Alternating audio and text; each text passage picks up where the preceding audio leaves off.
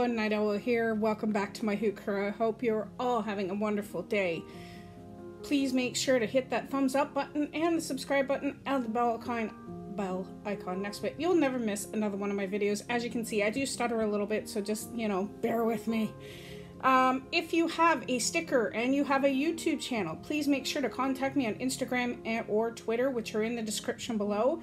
You can get that to me by messaging me. I will give you my address and you can send me one of your stickers and it'll go up on the Hoot Crew Hall of Fame. Now, also, don't forget, the giveaway is happening at the end of this month, which is next week. And we are supporting the Inquisitive Moments channel, which I will leave the description to her channel down below. Make sure you go there, make sure you subscribe to her, hit her bell, and make sure that you leave the comment #LoveFromTheNightOwl, and you will be entered to win.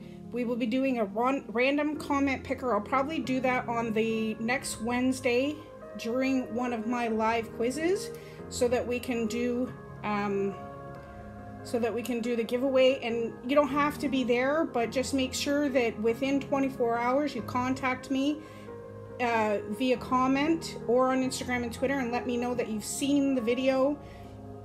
I will do the comment picker at the very beginning. So hope to see you there. Today we are getting back into the Boundaries book. I haven't read it for quite some time. Like I said before, it's been a chaotic summer, so we're just going to get back into it. And we are starting in the section where it says resources and gifts. So if you've seen, I have a playlist dedicated to this book, so if you have not seen the first 10 that I've uploaded or so, please make sure that you go back and watch them and you will kind of understand where we're at right now. So I'm just going to turn this camera a little bit here. Alrighty, here we go. So it says, contrast these two responses from the master who entrusted a portion of his wealth to 3 servants. And this scripture is from Matthew 25 verses 23 and then 26 to 28. Well done, good and faithful servant. You have been faithful with a few things. I will put you in charge of many things. Come and share your master's happiness. You wicked, lazy servant, so you knew that I harvest where I have not sown. So you knew that I harvest where I have not sown and gather where I have not scattered seed. Well then, you should have put my money on deposit with the bankers, so that when I returned, I would receive it back with interest. So take the bag of gold from him and give it to the one who has 10 bags.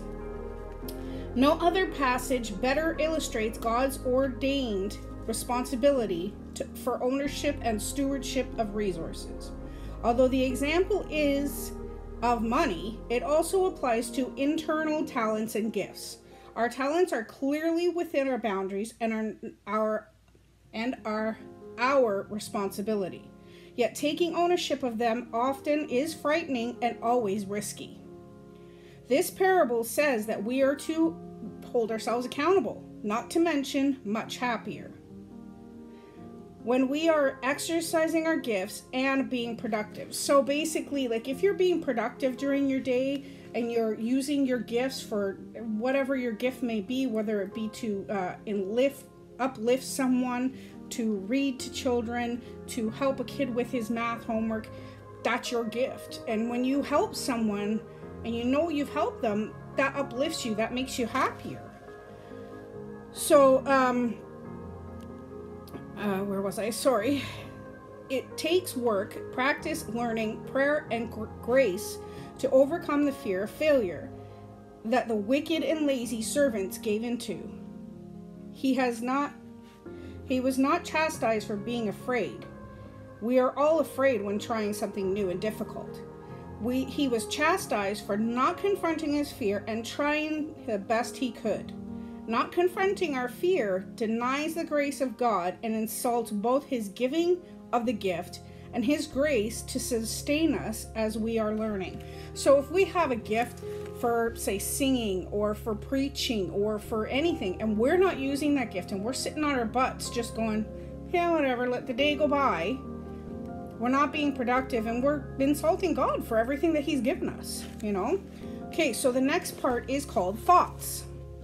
Our mind and thoughts are important reflections of the image of God. No other creature on earth has our thinking ability. We are the only creatures who are called to love God with all our minds. And that is in Mark chapter 12, verse 30. And Paul wrote that he was taking captive every thought to make it obedient to Christ, which is in 2 Corinthians chapter 10, verse 5. Establishing boundaries in thinking involves 3 things. So here's those 3 things. We must own our own thoughts. So you know how people are like, own it, take responsibility for your thoughts, take responsibility. So it says, many people have not taken ownership of their own thinking process. They are mechanically thinking that the thoughts of others without ever examining them. They swallow others' opinions and reasonings, never questioning and thinking about their thinking. So if we think one way and then we hear a bunch of people talking, 9 times out of 10 we're just going to go with the flow and go, okay, well, whatever, let's just do it, and that's what he's saying. If you think something different, speak up. Like sometimes, yes, we have to compromise, I get that, but never questioning or thinking about their thinking. So certainly we should listen to the thoughts of others and weigh them, but we should never give our minds over to anyone. We are to weigh things for ourselves in the context of relationships sharpening each other as iron sharpens iron, but remaining separate thinkers. So even though sometimes we have to compromise and everything else when it comes to certain activities that we do with friends and stuff like that, never let them take your mind and start thinking the way they're thinking. If you think for yourself, you'll be so much better off. So here's the second one. We must grow in knowledge and expand our minds. So one area in which we need to grow is in knowledge of God and His Word. So David said of knowing God's Word, "My soul is consumed with longing for your laws at all times. Your statutes are my delight, they are my counselors," which is in Psalms 119, verses 20 and then verse 24. We also learn much about God by studying His creation and His work. In learning about His world, we obey the commandment to rule over the earth and all that is within it. So we learn to rule, but we also learn to respect it. Because if we don't respect it, look at what's happened to the world today. It's falling apart. As my dad sometimes says, it's going to hell in a handbasket. Just put it in the basket. There it goes. See you later. It's kind of whatever. But we must learn about the world that has given us to become wise stewards. Whether we are doing brain surgery, balancing our checkbook, or raising our children, we are to use our brains to have better lives and glorify God. Now, the one thing I always tell my kids, like the crowd may be going, let's do this. And I said to him, if in your head you're hearing, maybe that's not right, maybe that's not for me, listen to that little voice in your head. Yeah, sometimes you're going to get backlash for it. You're going to get teased for it, whatever. But at least in the long run, you'll know for you made the right decision. So here's the third one. We must clarify distorted thinking.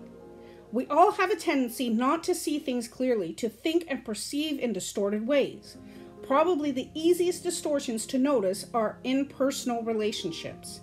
We rarely see people as they really are. Our perceptions are distorted by past relationships and our own perceptions of who we think they are. Even the people we know best, we do not see clearly because of the logs in our eye, which Matthew 7, verses 3-5 says, take a look at the log in your eye before you look at the speck in your brother's eye. So now it says, taking ownership of our thinking in relationships requires being active and checking out where we may be going wrong.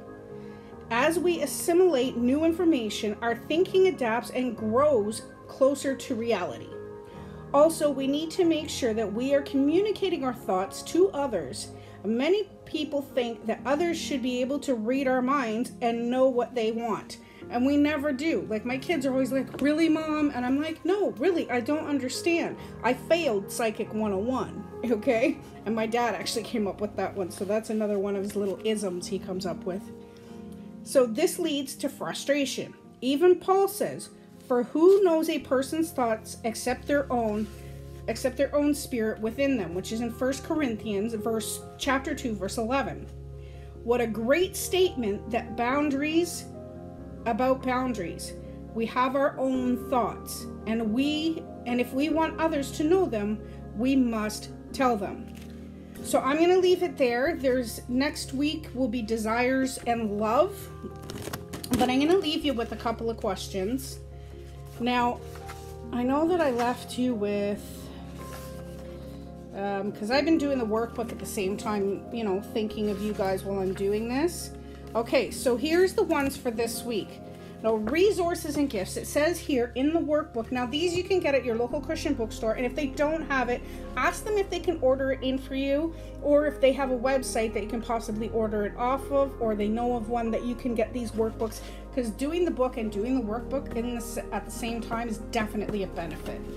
So this is what it says. Although it uses money as an example, which is in Matthew chapter 25, verses 14 to 30, clearly illustrates our God-ordained responsibility for ownership and stewardship of our resources, talents, and gifts. Our talents are within our boundaries and our responsibility. You taking ownership of them is often frightening and always risky. It takes work, practice, learning, prayer, resources, and grace to overcome the fear of failure. That can keep us from exercising our talents, but we are accountable and much happier. When we exercise our God-given gifts and are productive. So don't let anybody tell you what to do, in the sense of, don't let them tell you how to think. Oh, you should be doing this. You should be doing that. You should think this, and you are different from them. You think differently from them. So God has a different plan for you than he has for them. So you need to work with that. So here's the 3 questions I'm going to leave you with. What talents, gifts, and abilities has God given you? So sit down and pray about it. Ask God to help you with that if you need it. Or you can ask your brother, a sister, your parents, a friend from church. If you're not sure, ask someone who knows you well enough to help you identify them. Now the second question is this. What talents, gifts, and abilities are you currently exercising, and how do you feel about what you are doing? And here's the last one. What talents, gifts, or abilities are you afraid to exercise? What is the root of these fears, and what steps will you take to overcome those fears? Now, I know a lot of fears, a lot of people, the first thing that pops into your mind, especially when you first become a Christian and stuff like that, is what are people going to think of me? What are they going to say about me? What are they going to do? So all I have to say about that is I've heard it all. I've been called a Bible thumper, Jesus freak, everything else. And I've also been told myself, oh, you go to church on a Saturday? I go to church whatever day that I want to. I'm there for the fellowship. I'm there for the Bible study. I'm there for the friendship of my others, to be lifted and encouraged to go back out into the world and tell people more about Christ.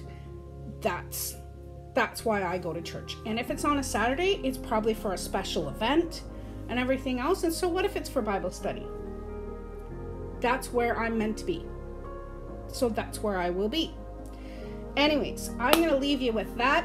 And I hope this helps. Next week we'll do the next couple ones, and hopefully I can keep getting back on this, and then we're going to get on to another book that I already talked to you about, I think, before, but I'll remind you of it next week. So guys, I hope you enjoyed this video, and I really hope it helped. Please let me know your thoughts down in the comments below, and make sure you share this out. Love y'all. God bless. Bye.